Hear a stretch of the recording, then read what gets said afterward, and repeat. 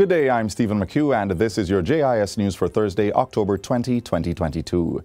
Jamaica's export revenues increased by 2.3% for the first half of this calendar year when compared to the same period in 2021. Director General of the Statistical Institute of Jamaica, Statin, Carol Coy, gave the update during Statin's quarterly media briefing on Tuesday. She revealed that total export revenues amounted to $801 million between January and June. $659.6 million of that amount was for domestic exports, a decline of 3.3%.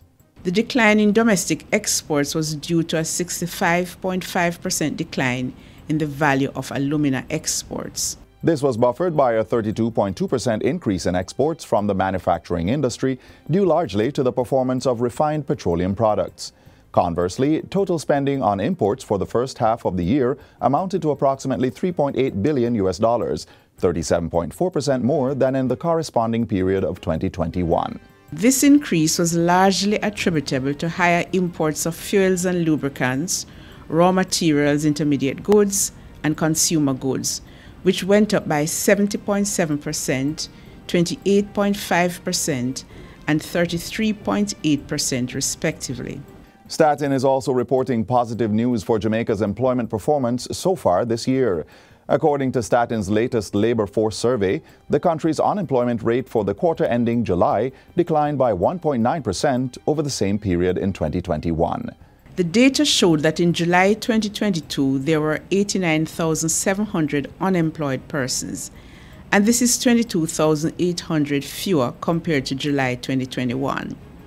The number of unemployed males decreased by 8,100.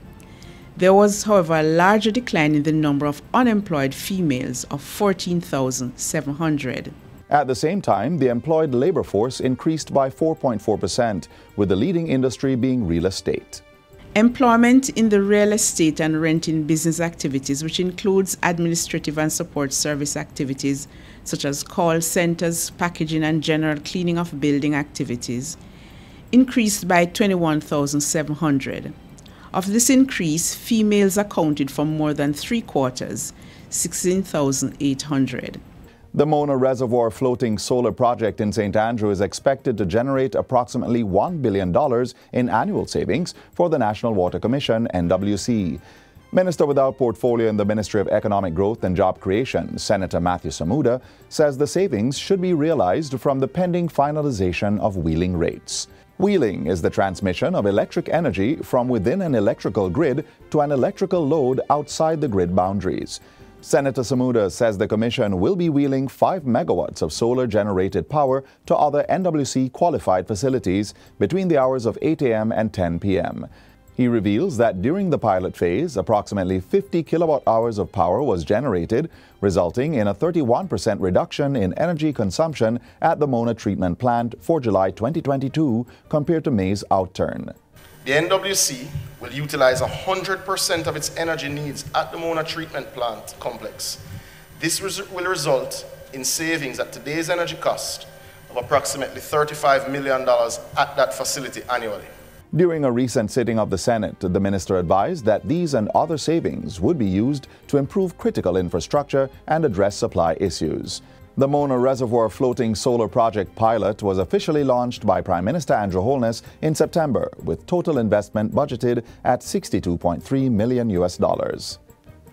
The House of Representatives has approved a further 60-day extension for the Zones of Special Operations, ZOSOs, in 7 areas across Jamaica.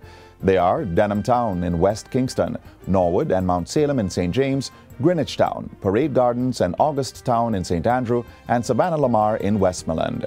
The resolutions for the extensions were moved by Minister of National Security Dr. Horace Chang during yesterday's sitting of the lower house. As at October 13, 2022, he says the 7 communities recorded reductions in all major crimes, including murder, for the period prior to and during the declaration of the respective ZOSOs. But the Security Minister argues that notwithstanding the progress made so far, the efforts must be continued for the desired outcomes to be fully realized. These continuous improvement activities require further focused commitment and resources for immediate and long-term gains in order to ensure impact and sustainability. He gave a breakdown of the expenditure associated with the zones. So far, $300 million has been spent in Mount Salem and $400 million in Denham Town, while the Greenwich Town and August Town zones have collectively received more than $350 million in capital expenditure.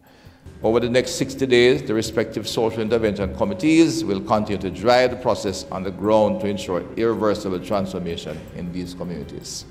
Dr. Chang adds that a development plan has been created for the Savannah-Lamar zone, while the Social Intervention Committee is to finalize the work plan and confirm the required funding for parade gardens in the coming months. And as part of the interventions planned for Norwood, 20 micro-enterprises should receive grant assistance by December 31, adding to 30 that already benefited from a total $5.8 million in March. And finally, 23 more post offices are to be designated National Identification System NIDS enrollment centers alongside the Central Sorting Office CSO. Chairman of the Postal Corporation of Jamaica, Professor Felix Akinladejo, gave the update during the recent reopening of the renovated CSO on South Camp Road. National Identification System NIDS have forged a mutually beneficial partnership which will ensure to the benefit of our stakeholders. A number of strategically located post offices across the island will be designated as NIDS enrollment sites, and the renovated CSO is the first to be operationalized. As part of this, he says, NIDS has been making significant financial contribution to the remodeling of post offices across the island. The pilot of the NIDS project is set to start later this year, and the CSO will serve as the model for other enrollment centers. And that's it for JIS News Today. I'm Stephen McHugh. Thanks for watching.